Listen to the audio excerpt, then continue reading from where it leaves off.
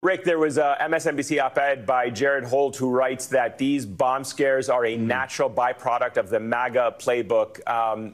And I just kind of outlined a few examples of real-life consequences where it is about the threat of migrants. Sure. These people, these domestic terrorists, these are people who are politically motivated. They carry out violence in the name of this sick ideology. Do you think Trump and his colleagues are even worried about the real-life impact of running amok with insane lies like the ones they're spreading in Springfield? I'm going to be very blunt. I think Trump wants someone to be killed. I think they want this violence to escalate. I think they want to then say these migrants have caused the violence. They brought this on themselves. Look at our cities on fire because of these terrible people from faraway lands who happen to be dark-skinned. This is a racist playbook that goes back well before Hitler. This goes well before the idea that somehow people were eating cats and dogs. This story gets recycled over and over again. This story was recycled from a story that happened in Britain during the Brexit campaign when Rupert Murdoch's newspapers and media outlets were saying, oh, these Polish immigrants are eating the swans out of all the lakes. They're eating people's chickens. This is a lie that they love to tell. They love it more on the MAGA side right now because let's be very, very blunt. They see a group of people who they absolutely loathe in every way. They're legal immigrants. They are from Haiti. They are black, and they are hardworking. They hate all of that. It blows up every one of their lives. They're not here illegally. They're not here on welfare. They're here working to make their community better. It is a disgusting and racist lie, of course, but the violence and the threat of violence in the minds of many MAGA types is a promise. It's something they want because then they can say, oh, well, now it's escalating. And then we'll blame the people. They will blame the victims of the violence that the MAGA people are engendering against these Haitians. They will blame it on the Haitians. It speaks very ill of their moral center. More of the same, with lots of smears from the Democrats calling Trump the next Hitler, a threat to democracy, primary spreader of fascism, and an existential danger to the nation. Do you believe that this rhetoric is behind these attempts? There's no question. In fact, the rhetoric is increasing the heat, not diminishing it. And if the Secret Service and the Biden administration and Homeland, Mayorkas has a lot of responsibility here, would come out and actually say, this is what we're doing to assure the safety of President Trump, of Vice President Harris, that would also create a deterrence. But as you're stating, this rhetoric, calling him evil, calling him Hitler, how he's going to, he's an existential threat to democracy. Okay, that diminished for about a week after July 13th, and it came roaring back, particularly during their convention. I'm getting bored of people saying, stop talking about Fox News, we don't watch Fox News. That is part of the problem. If you can't have a situation where we're highlighting the nonsense that's going on Fox News, well, the consequences could be pretty drastic. Take today, Monday, the head of conspiracy theorists, Maria, what's her name at Fox? She is pushing this line, the Democrats are responsible for the assassination attempt on the former president of the United States of America. Lie number one, and then lie number two that they are pushing is that ABC colluded with Kamala Harris to make sure that she had a favourable debate. Instead of actually concentrating on the fact that while Trump and J.D. Vance's rhetoric perhaps has put their own and security of other people definitely under the microscope. And where is the evidence with regards ABC? That's like saying CNN and Jake Tapper and Dana Bash gave Trump an easy ride. Many people believe that. Whereas, as it turned out, President Biden didn't have a particularly good debate. He put his hand up and said that. If Trump had any level of balls or testosterone, ask Lara Loomer, he'd put his hand up and say he had a bad debate. That is it. The rhetoric coming out of Fox, as we're 50 days, 10, 10, 10, 10, 10. 50 days from November the 5th. This is dangerous rhetoric from Fox and has to be called out. None of that comes out. Fortunately, we now have a whistleblower, and I'm going to tell you something, Maria. We're gonna do what we can to bring ABC in and have them answer some questions, and as well as have this whistleblower and see what's going on as they're trying to tear down the First Amendment.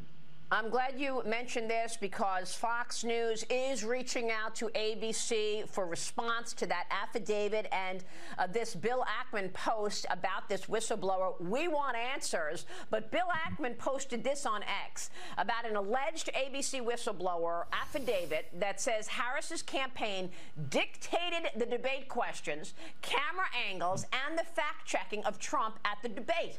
He writes, quote, "Sadly for the state of truth in media, I expect the whistleblower allegations will be deemed to be true."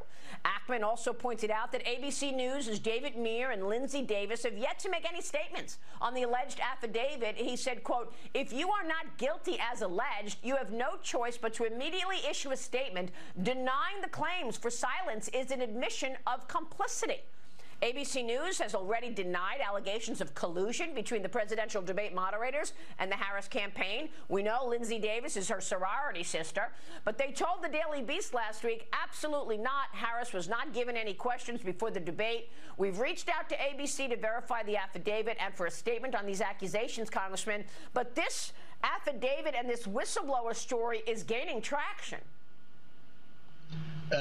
Yes, absolutely, and as it should. We need to find out what the truth is. And the thing is this, we all saw it. We actually don't need a hearing to know what we saw, but we're going to look to do it so as we can provide some evidence as to how manipulative they are. Let me just play this for you. We're actually hearing from President Biden now for the first time, speaking to reporters about this. Thank God the president's okay. I think we got a full report so far. We're down there tonight. But one thing I want to make clear, the service needs more help. And I think the Congress should respond to their needs if they, in fact, need more services.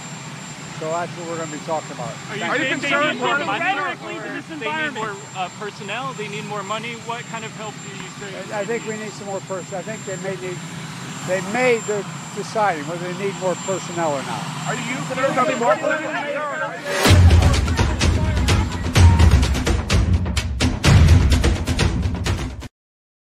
As you know, there are a lot of shady characters in Trump world. Felons, bigots, conspiracy theorists, you name it. They're all at the Thanksgiving dinner table. Donald Trump invites basically anyone into the fold who is willing to tell him what he wants to hear. And yet, for all the vileness circling in Trump's orbit, one name still managed to stand out above all the others this week.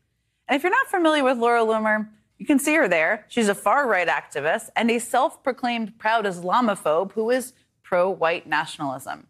She first gained notoriety for handcuffing herself to Twitter's headquarters in New York City in 2018 after being kicked off the platform for wildly disgusting and racist posts. Just to give you a taste of what this person is like, here she is calling for the execution of people she sees as out to get Donald Trump.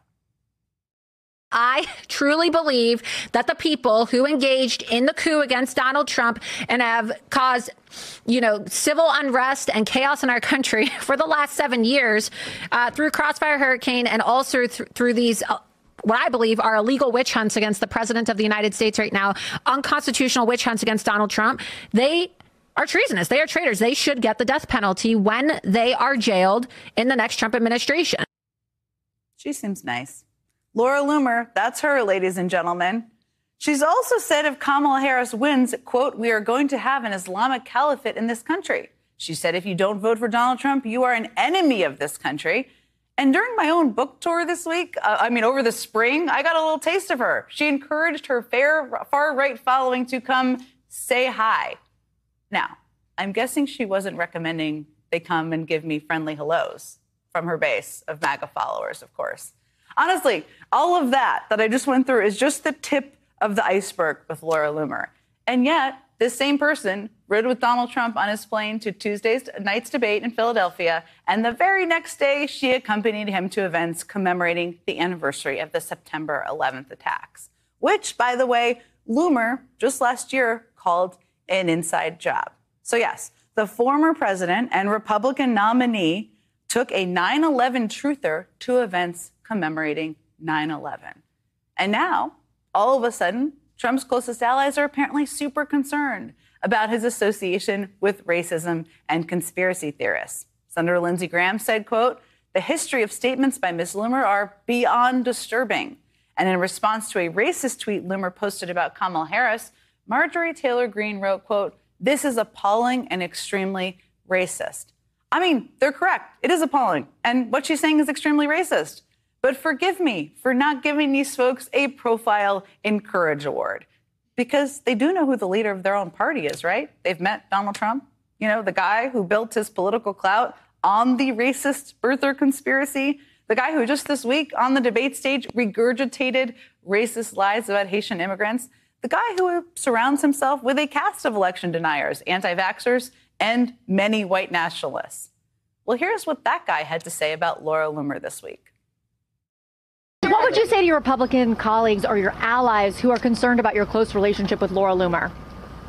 Well, I don't know what they would say. Laura's been a supporter of mine, just like a lot of people are supporters, and she's been a supporter of mine. She speaks very positively of the campaign. I'm not sure why you asked that question, but Laura is a supporter. I don't control Laura. Laura has to say what she wants. She's a free spirit. Well, I don't know. I mean, look, I can't tell Laura what to do. Laura's a supporter. I have a lot of supporters. She's a free spirit. I mean, that's one way to put it. See, Donald Trump is the conspiracy theorist in chief, and Laura Loomer didn't happen to just appear by his side. She's his kind of people. A bigoted, conspiracy-aided loyalist isn't the exception in Trump's world. It's pretty much the rule. By TCH. And then listen to this. She's talking about several women of color, several black women, Letitia James and others, including Kamala Harris. Here's what she said about them. Now, you're going to elect me, and I'm going to lock him up. We're going to get Trump. Like the way they talk and their little DEI Shaniqua voices, and it's just very piercing, very irritating sound. They all have the same voice. I'm talking about Kamala Harris, Letitia James, and Fani Willis. Like all of the meritless DEI Shaniquas talk the same way. It's very obnoxious. Why is Donald Trump hanging around with this woman? Because he's lost the plot. He's completely lost the plot. This is repellent to the very voters he will need. There's no reason for this. She's disgusting. She's also a lunatic and a huge drag. And not the first drag, by the way. I think J.D. Vance is the first drag on his ticket that was a bad decision. This is the next one. All right. S.E. Cupp, thank you.